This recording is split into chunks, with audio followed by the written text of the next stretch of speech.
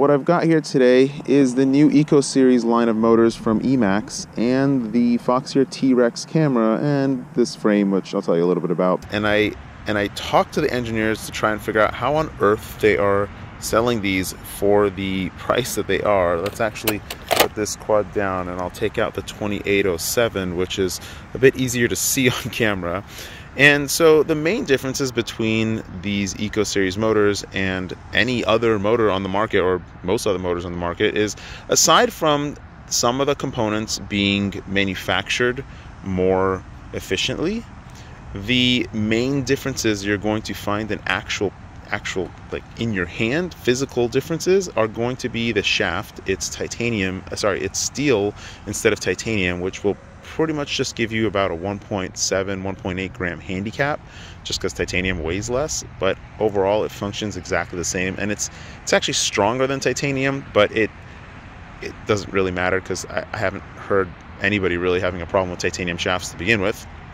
And I would argue that the bearings that are in this thing probably aren't the best on the market. But that honestly doesn't matter to me. I've had bearings on expensive motors go crunchy, and I've had bearings on cheap motors go crunchy, and they all still last the entire life of the quad. I've had crunchy bearings last over 1,000 packs with no problem. And so it's up to you whether you think bearings matter or not. They really don't make that big of a difference to me. I'm sure people will find something to complain about, but I personally don't foresee a problem with the bearings that they're putting in these budget motors. And as I'm trying to point out, the fact that they're budget motors doesn't necessarily mean that they're cheap, because most motors these days, functionally at least, are carbon copies of one another. So looking at the motor itself, it's got multi-stranded windings. Just because multi-stranded windings are more cost effective, they don't perform any differently. They perform arguably better to some people and worse to others, but they just look messier, but they are a little bit more cost effective to deal with.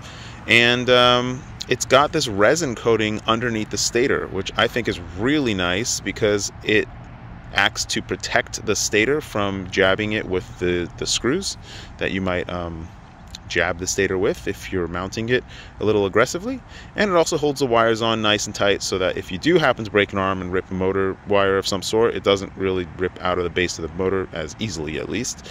And aside from that, you're looking at the construction, it's all pretty much the same. The 2807 weighs about 46 grams with all this wire, and the 2306 version with all the wire, as you can see from, if we focus, from the motor over to the ESC there, that's the whole wire.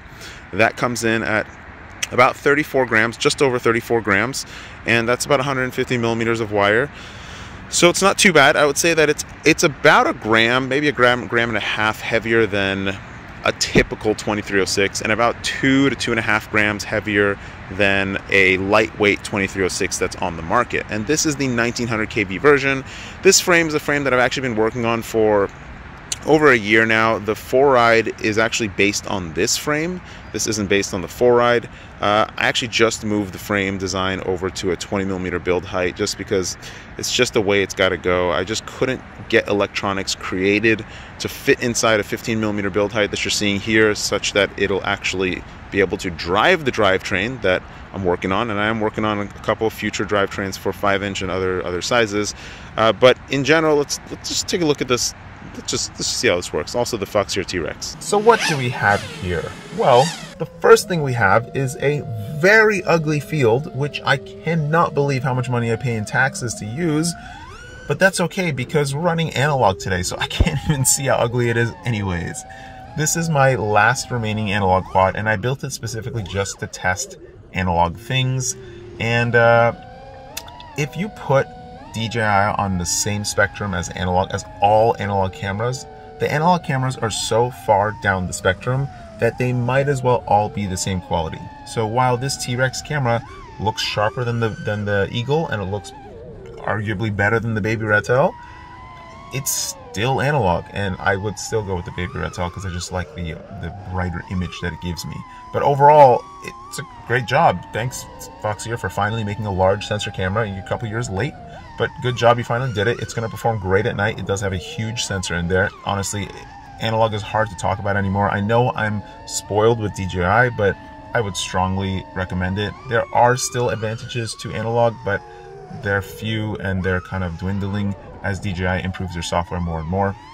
Moving on to the motors, well, you're already seeing the motors perform totally fine. As I've said previously, most motors these days are pretty much carbon copies of one another.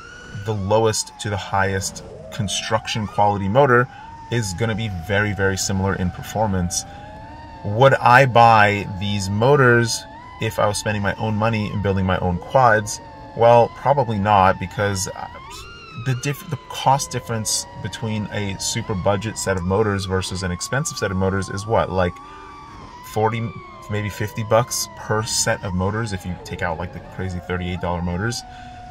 And that's just not enough money for me to care so much. Of course, if you're new or you're trying to save money or you're building a dozen racing quads, yeah, I would never spend that kind of money on those types of quads, because I'm either going to crash them or smash them and break them, or I'm going to crash them and smash them and break them. So there's no point in wasting money for something that's not really going to perform any differently than these low budget motors. And the reason why these motors are so cost effective is because, number one, the margins are almost zero. Emax is really just making these motors to stay relevant. They want to stay relevant inside the market so that when they come out with new products, you look to them because, oh, they made that good motor, so let's look at other products they make too.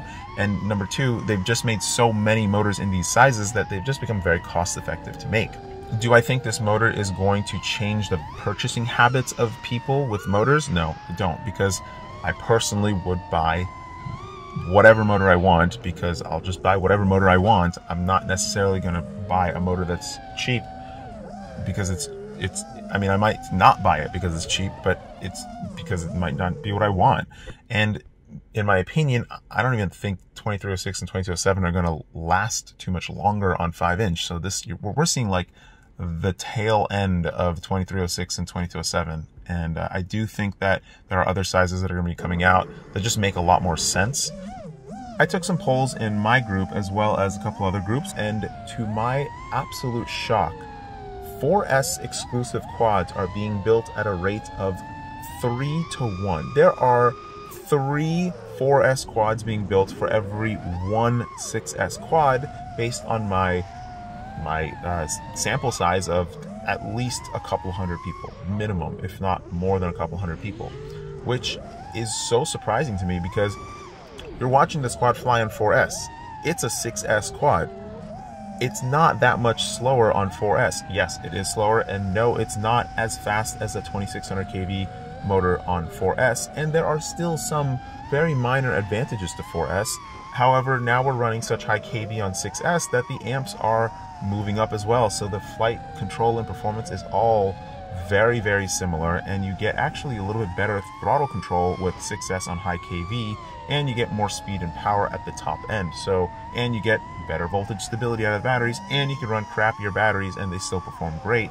And now the batteries don't cost more. You can get 6S batteries in the same size for a very similar price as you can find 4S batteries, or it might be like $1 or $2 more expensive. So I don't think anybody should be building any 5-inch quads that are full-blown 5-inch, not like super lights or any of that other stuff. I mean, regular standard GoPro carrying or racing quads to anything less than 6S, just because it makes more sense. Now, I am a huge proponent of you really don't need 6S on everything, but in this particular case, there's no disadvantage to 6S anymore. And if you still have only 4S batteries, just run 4S batteries on 1900 kV. Flies fine. You're gonna want lower power in smaller spaces anyways. You really only want that super high speed in giant open spaces like I'm flying here, which you're gonna cook your battery in just about 3 minutes or less than 3 minutes anyways, no matter what you're flying. So yeah, stop building 4S is my best recommendation. Only build 6S, fly 4S if you want. And thanks for watching. Floss your teeth. It's very important. Take care. Bye.